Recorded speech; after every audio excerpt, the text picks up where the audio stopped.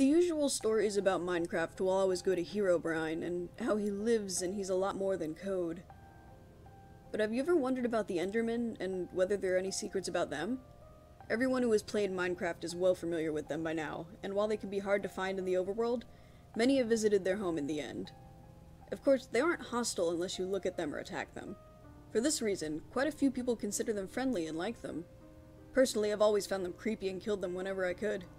They are based off a Slender Man, after all. Well, being as strong as they are, regular players know that if you run into one right after you spawn, you run for water. For some reason, Notch decided to code them with a fear of water, and whoever thought anything bad could happen with water, right?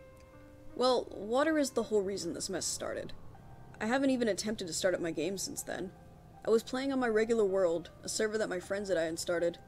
We had plenty of houses built, a seemingly unlimited supply of diamond and gold, and the Ender Dragon was defeated. There really wasn't much to do in the world anymore, so you had to get very creative. My friends and I, we were creative enough, and we understood the game very well. Aaron was our redstone guy. If you needed anything powered, he found a way to build it and make it better than any tutorial could ever tell you. Myself, I made a majority of the buildings, and even started working on a city. We had a few guys who would work on supplies, planting, and harvesting anything that was needed. Lastly, we had Graham. He did all the magical stuff. Potions, enchanting, and he had us build him a mob trap so he can get an outrageous amount of experience whenever he wanted to. Of course we had the randoms who would join, the occasional troll, and sometimes we would have someone new join our group as a regular. We had all fought the Ender Dragon before, and we could do it fairly quick. Aaron, I, and the majority of the group would take out the crystals and fight the dragon. Graham, however, would stay underground working up potions for the battle and have the rest do deliveries. He wasn't too fond of Endermen either. That's why he made us bring water buckets to the end. He stayed in the middle of the water when the Endermen couldn't get him. That's where I got my whole idea from. One day when I had nothing else to do, I decided to get on the server. It had been about 2 weeks since the Ender Dragon was beaten, and we hadn't really gone to the end since then. We had a little trap that was set up with torches and sand that would send anyone who walked onto it into the end, but it was mostly just to make them panic. Well, I had the great idea of using the end to farm ender pearls. I was planning on using Graham's idea with the buckets in order to do it, but on a massive scale. I had every intention on flooding the end. With the help of an inventory editor and the /fly command, I started.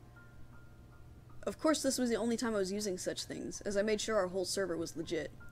However, I was the only person on, and I figured everyone else would have a good laugh out of the fact that I flooded the home of the Enderman.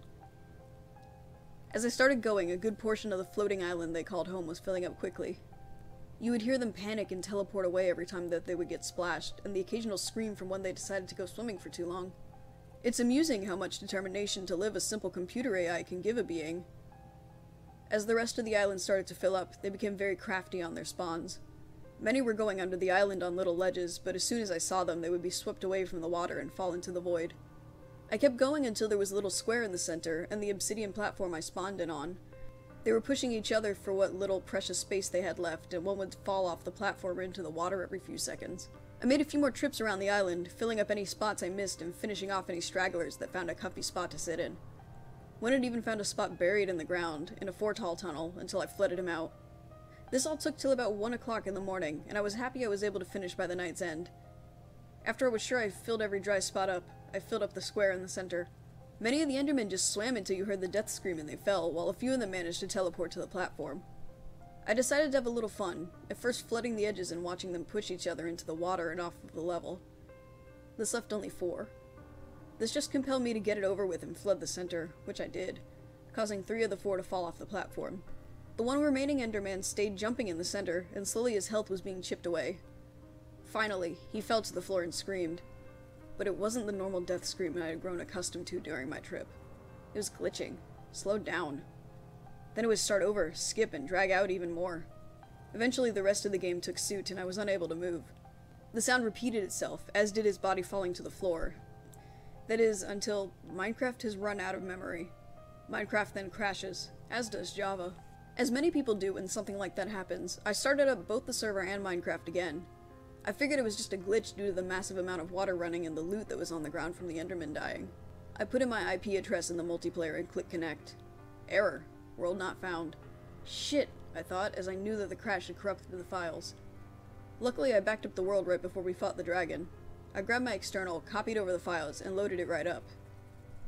Even though I couldn't fix all that was lost, I figured I'd go back and fight the dragon again before bed. Thanks to Graham, I had armor and weapons with any enchantment possible, as well as potions that would last me years of battle. I get over to the portal, jump down the hole, and the end loads right up. However, something is wrong. As I look for the ender dragon, I see nothing in the air. The crystals are on the tower, but no dragon to feed off of them.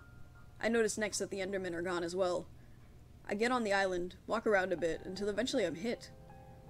I look up and see that the crystals are chaining to what I would presume to be the dragon. He was invisible. So the world just didn't load properly.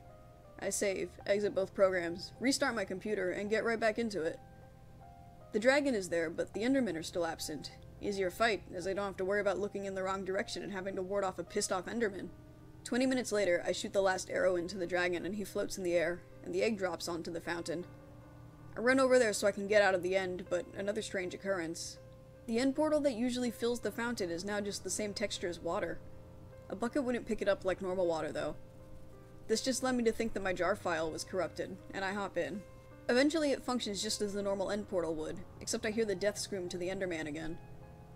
Not just once, but over and over and over. The portal finally works, but it isn't what I expected. Black. Then, Minecraft has run out of memory. I reinstall all the files, including the world for another time, and the game starts up without a hitch. I get back to the portal and hop in. This time, it is not the end that awaits me. Instead, it seems like an endless room. I can still see, but it's just a faint glow around me. I walk forward, thinking it could be the end and something like a potion of blindness is stopping me from seeing it. The faint globe of light is all I can see, and the only source of light in my room as well. The platform doesn't end in a few blocks, though, and the obsidian continues, shattering my hopes of being in the end. The obsidian floor keeps going in all directions, so I follow a straight line. I walk, and the sound starts. My footsteps first, but then the sound of blocks being placed. As I go forward, the faint sound of Enderman begins, and increases. First, just the normal grunts. Then they sound as if they are agitated. The sounds become much more frequent. It gets louder as if there is a whole horde chasing me, but they refuse to catch me. I start to see the purple pixels as if they are teleporting themselves and me. Then it stops. A few seconds and steps later, one comes flying at the screen, and the death scream goes at full volume. This makes me literally jump and let go of the keyboard and mouse. Silence. It doesn't start up again until I move the mouse. One more sound, a light grunt, as if they are letting me know that they are in the darkness, just out of my sight. I go forward again, clicking my mouse, hoping to hit one of them, or a wall, or anything. The pattern starts over, the sounds, the pixels, and the scare. I didn't stop moving though, and neither did they. It continues. Escape, Alt F4, they don't have any function. Unplugging the computer is out of the question, as I refuse to risk my equipment. I keep going, hoping it ends. After about 3 minutes of the cycle, it does. I'm teleported one last time, unable to move. The Enderman on the screen stares straight into my eyes. Water surrounds my character, and after the 20 seconds, he begins to drown. You are dead. In the background, the Enderman still looks with his stoic appearance, not even flinching as much as an inch. 5 seconds later, the computer powers down without warning, and I'm left in the dark. The next day, I send my friend the files for the world. They play the game without any flaws, gone to the end, and even got a few pearls. I refuse to. I don't even have the files on my computer anymore. Did a complete wipe of the hard drive. Minecraft became more than a game that night. It's a lot more than a simple AI controlling a few entities. Definitely more than a glitch. These games and entities that form on our fears, they do that and much more. It's a lot more than just simple coding now. The Endermen, they do hold a grudge.